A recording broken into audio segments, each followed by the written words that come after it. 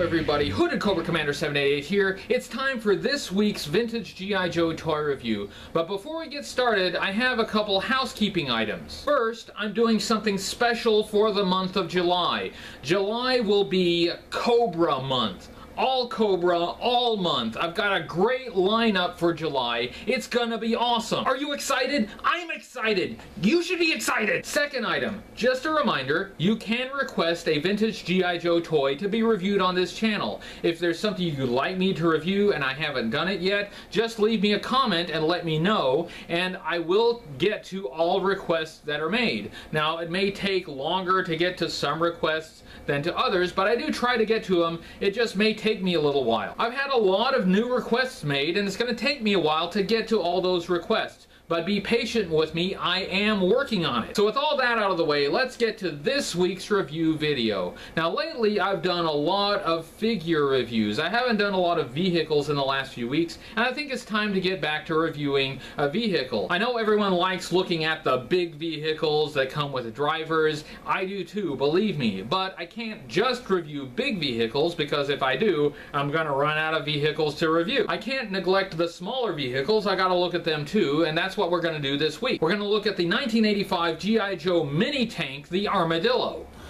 This is the G.I. Joe mini tank, the Armadillo. It was first introduced in 1985. It was also sold in 1986. It was discontinued in 1987. It did not really have a replacement in 1987. There was a medium-sized tank introduced in that year, the Persuader, but the Persuader was quite a bit bigger, so not really a replacement for this tank. In 1989, there was a Slaughter's Marauders version of this Armadillo tank, but that had missile launchers instead of these guns. In 1988, the name Armadillo was reused for an action figure that was the driver of the Rolling Thunder vehicle. The Armadillo was worth 2 flag points, and it did not come with an action figure. The Armadillo would be classified as a light tank, which means it is fast and lightly armored, similar to an armored car, except it has treads instead of wheels. Now, these light tanks first appeared in World War I, but the modern usage of the light tanks has mostly been replaced by armored cars because they are lighter and faster. As far as the size class of the Armadillo, it's in the same class as the 1984 Skyhawk, and stylistically, they seem to share some of the same influences. The Armadillo takes its name from the animal armadillo, which is a small mammal that has armor plates on it, and that actually does kind of describe this vehicle. We do have real armadillos in Oklahoma, so every once in a while I get to see an armadillo in its natural habitat, which apparently is alongside the highway, dead. Let's look at the parts and the features of the Armadillo, starting with this turret, and the turret has these 4 guns, and the blueprints call these 60mm synchronized variable range cluster cannons. The turret does rotate, but it does not rotate all the way around. It has this sort of forward sloping design like this, and so when it turns, it wedges up against the side of the tank. It will not turn all the way around. It does have this roll bar behind it, but even if this roll bar is removed, the turret does not traverse all the way around. And the guns, in unison, will elevate a bit. Inside the turret, there's a hole for the action figure. There's no seat in there. You just put the action figure through, and he goes right through into the body of the vehicle. And in fact, you can see the axle for the back wheels in there. The inside of the turret also features a sticker control panel, and I like that. Not bad detail. It has some gauges and what looks like a radar screen there. Looks pretty good. The box art for the Armadillo shows it being driven by Dusty. So I'm going to use my Dusty action figure to show you how to put the figure in. I find it goes better if you just put him in straight-legged like this. You don't have to bend the knees. I should probably move the arms up a little bit so they're not at his side. And you just sort of slide him in there. And he does go pretty deep down in there. As you can see, he's pretty well undercover if you sit him all the way down in there like that. It's very roomy in this turret. Lots of space for the action figure. He fits in very well. And as you can see, as the turret spins, the figure kind of goes along with it, and that's kind of nice. I really like that. The Armadillo affords the driver a lot more cover than the 1982 Mobat tank did. The Mobat tank had the driver halfway up out of the tank. In the back, it has this bar. It's a sort of a roll bar thing here, and these are sometimes missing on these Armadillo tanks. There aren't a lot of parts to this tank, so there's not a lot to be missing, but if there's anything that does tend to go missing, it's usually this bar. And the tank without the bar still sort of looks complete if you're not familiar with the Armadillo. So if you're wanting to get a complete one, make sure you check and make sure it has this bar on it. More importantly, in the back it has this platform with 2 foot pegs, so this tank could carry 2 more action figures, making this potentially a 3-person vehicle, and that's pretty good for such a small vehicle. Again, following the artwork on the box that the Armadillo was sold in, I have Spirit and Alpine riding on this back platform. Now this roll bar would be for a person to hold onto while they're riding on the back of the mini tank, but it's much too thick to fit the hands of the action figures on. You definitely don't want to try that. You will snap the thumbs off of the action figures. It's really just for looks. I have noticed with a couple action figures on the back, the mini tank tends to tip backwards a little bit.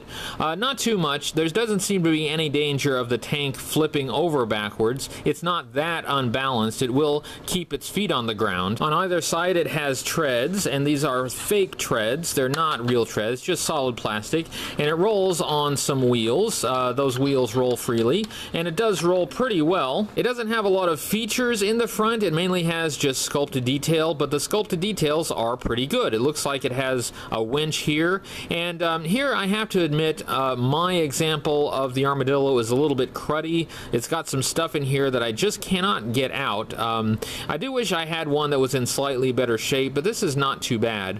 One of the most important details here on the front is this hole, this opening here for a fuel tank. Starting in 1985, some G.I. Joe vehicles had this fuel tank feature, and it was compatible with some fuel pumps that came on some G.I. Joe playsets, like the one that came with the USS Flag aircraft carrier. This refueling vehicle came with the aircraft carrier, and it had a couple of fuel nozzles with hoses. The nozzle would fit in the hole in the vehicle, and you could pretend to refuel your tank. I didn't really use this feature very much as a kid. Somehow, mysteriously, none of my vehicles ever seemed to run out of gas. Looking at the Armadillo overall, this really is a nice small vehicle, and in many ways it's nice because it's small. It's versatile. It was less expensive than a lot of the larger vehicles that came out in that era. For instance, the other tank that came out in 1985, the MBT Mauler, was a motorized tank, and it was really big. Not everyone's parents could afford to buy those large vehicles, but you could pick up one of these smaller vehicles with your week's allowance. Here's a size comparison with the 1982 Mobat tank. I do not have the 1985 Mauler tank, but the Mauler was very similar in size to the Mobat, so it'd be about the same. You can see the Armadillo really is much smaller. It's green and very military looking. It's not based on a real-world vehicle, but it is a very practical design. There's nothing unrealistic or too sci-fi about it. In 1985, G.I. Joe was still pretty grounded as a military toy line. They hadn't gone to the space age and alien yet, and I like this very much. This long, sloping design makes the tank look very fast, and it's this feature of speed that was played up when the tank was first introduced in the G.I. Joe comic book. It was introduced in the same issue that also introduced a lot of new characters, such as Flint and Footloose. And in the G.I. Joe comic book, Flint was the first driver of the Armadillo, and later in that same issue, Footloose drove the vehicle. After the Armadillo was introduced in the G.I. Joe comic book, it really wasn't used very much thereafter. It did seem to get used more often in the G.I. Joe animated series than it did in the comic book. These quad cannons look really hardcore, and I like these for the armament on this tank. I tend to like guns more than I like missiles on these vehicles, so this really suits me. It's a very simple vehicle. There are not a lot of parts to get lost or broken on this. It's about as simple as it gets, which in some respects is a good thing. It's easy to pick one of these up complete. And if you were a kid like me who was eternally frustrated at losing or breaking parts on a vehicle, well, there just isn't much to lose or break on this. For that reason, this tank is really great for army building. You could very easily get a lot of these and make a whole army of them for relatively little expense. The simplicity of this vehicle is an upside, and it's kind of a downside too. It is a very simple vehicle. It doesn't have a lot of features. It was meant to be inexpensive. It doesn't even have a universal tow hook, which a lot lot of vehicles had, so you could tow other vehicles. That's something I really would have liked to see on that, and it seems like it could have been added without much additional expense. You really get what you pay for with this vehicle. It's made to be an inexpensive toy, and that's exactly what it is. It's made to be as simple and inexpensive as it could possibly be, while still being functional as a toy, and I really don't think that's necessarily a bad thing. If I were to rank the Armadillo among vehicles, I'd have to rank it somewhere in the middle. There were a lot of G.I. Joe vehicles that were just loaded with features and would have to be considered better than this vehicle. However, if I were to rank the Armadillo only among small vehicles, it actually does pretty good. It holds up quite well, even though it's simple. It has a nice, very military-looking design, and the fact that it's small meant that every kid could have a tank to go with their G.I. Joes. And it actually looks like a tank. It's not some kind of futuristic sci-fi thing, and that's something that kids like me really wanted to see for their G.I. Joes. That was my review of the 1985 Armadillo mini tank. I hope you enjoyed it, and if you're thinking of getting one of these guys, I hope you found it informative. If you liked it, make sure you give it a thumbs up on YouTube. Don't forget to subscribe. I've got a lot of great new G.I. Joe toy reviews coming up. You don't want to miss them. Also, I have a Facebook page. You'll want to like that because you get a lot of updates there you don't get anywhere else. Thanks for watching, and I'll see you next week with another vintage G.I. Joe toy review. How do you know? Until now, those had it easy, but now it's gonna get real hard. Cobra's hired evil twin brothers, leaders of the Crimson Guard. Introducing the leaders of the Crimson Guard, the evil twin brothers Tomax and Samos, and they're getting away in the Cobra Barrett. The Joes will stop them with the G.I. Joe mini tank. Evil twin brothers sold together. Cobra Barrett, G.I. Joe mini tank, and Joe figures sold separately from